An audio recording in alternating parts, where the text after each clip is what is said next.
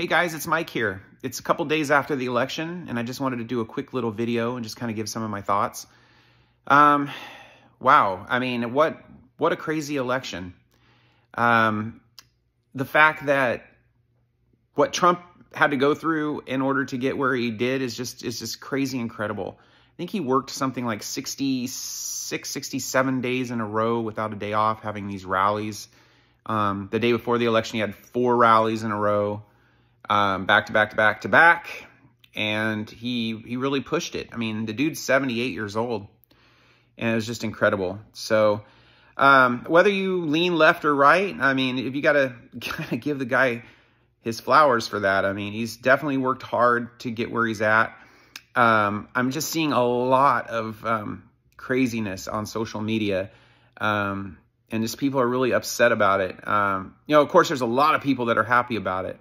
I used to not be involved in politics at all until I started noticing that some of them were, and it's probably always been going on, I just never paid attention to it, but that these politicians, they make decisions and they go where the money's at. It could be like a certain drug company or something that's funding them, and all of a sudden they're passing these laws and, making mandates on certain things. And it's just, I'm not into that stuff. Like, whenever the government gets in my life, I just don't like it. I feel like the only place for the government, really, and not really the only, I might be missing some things, but I think law enforcement and, the police and sheriffs and fire department, ambulance, and all that kind of stuff.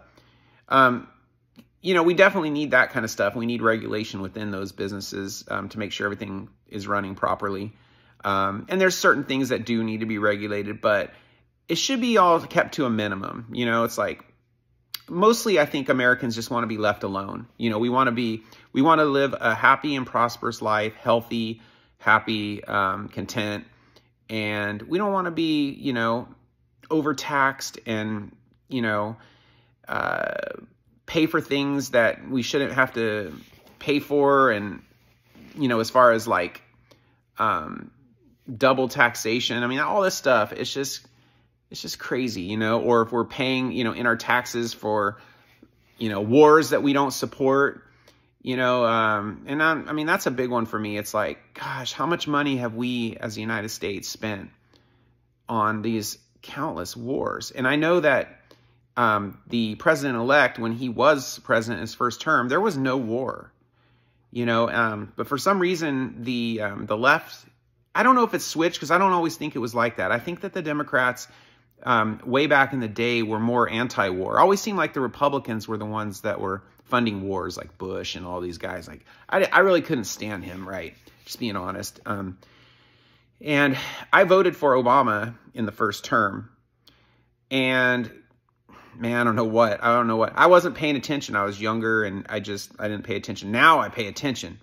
So people are upset about the president-elect now, and I don't really feel like they should be. He was already there for 4 years. Nothing bad happened other than what came in through the lab, but that wasn't his fault, and he had to deal with all that during his first term. So I'm hoping this second term that the left and the ones that are, I just call them the puppet masters, because I think a lot of these guys, they're not the ones calling the shots. Like, I didn't think Biden or Kamala were calling the shots of anything. I think that there is some sort of shadow thing going on over there.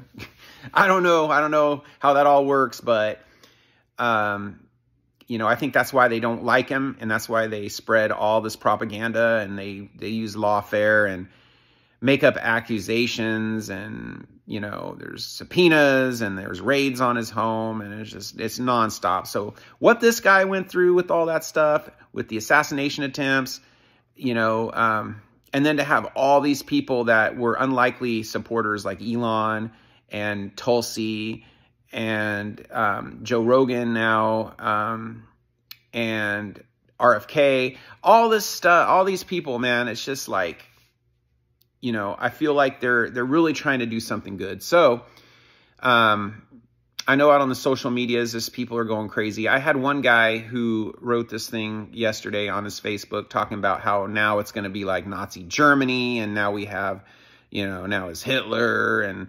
all this stuff. I'm like, dude, seriously, I put a comment on his page. I was just like, I thought this was a joke. I really did. I read it. I was like, man, this guy, I thought this guy was kind of like moderate or whatever. And all of a sudden he says, oh, and like, this is going to happen and whatever. I'm like, give me a break, man. And so I just posted on his thing. I was like, this has to be a joke. And then I went back to his page today and I was unfriended. So go figure. Don't understand it. I mean, I don't. It's just, you know, when they talk about the news and it's being somewhat fake, it's true. There's certain channels that will continue to just spread the same stories over and over and over until you believe them. Keep saying things so many times and people will believe them. So you have to kind of just do your own due diligence, and don't just, if you're the type of person that's already got your mind set that you're like, he's Hitler, or, you know, he's a womanizer or whatever, that's all propaganda. That's all propaganda. I mean, they look for some little thing in his past. He says something, oh, whatever, you know, and now all of a sudden they base their whole thought on that. You know, it's like their whole decisions about how they feel about him on something like that. I don't think that's smart. I mean, because you can dig up dirt on pretty much anyone. I mean, you know, Joe Biden, they have the, you know, and then there's the laptop and there's all this stuff. There's so much more stuff. Like there's worse stuff out there on them, but the media doesn't talk about it. And so the general person who doesn't really pay attention to politics, they only hear what they're being told over and over and over on the news. So I'm just saying, you know what? There's nothing that anyone can do about it. We have a new president-elect. He's been shot at. He's been sued. He's been impeached twice. You know, you got to look at it like, dude, they are seriously attacking this man. And why? Because he doesn't need the money. You get it? He's there, 78-year-old man who went through all this stuff, worked like 67 days straight trying to earn your vote. And we're still calling him Hitler. It's like, come on, guys. Think rationally. Think rationally, okay? Just relax. Everything's going to be okay. He's not going to take away your abortions, okay? He doesn't have anything to do with that, okay? It's all at the state level. So if you want to live in a state where it's cool like that, then come out to California. That's where I'm at. You can do whatever you want here. You know, not saying I agree with it, but you can do whatever you want. Go to New York. You know, shoot, you can go anywhere and have that, which, you know, I don't agree with. I mean, certain cases, I think, you know, I don't want to get into it here, but I think there's certain cases where I think, you know, it's up to you, you know. But that's a whole other debate. I don't want to go there, but I'm just saying, don't be a one-issue voter over something like that. Like, look at the economy, look at crime, look at the border, look at inflation, just look at the whole picture.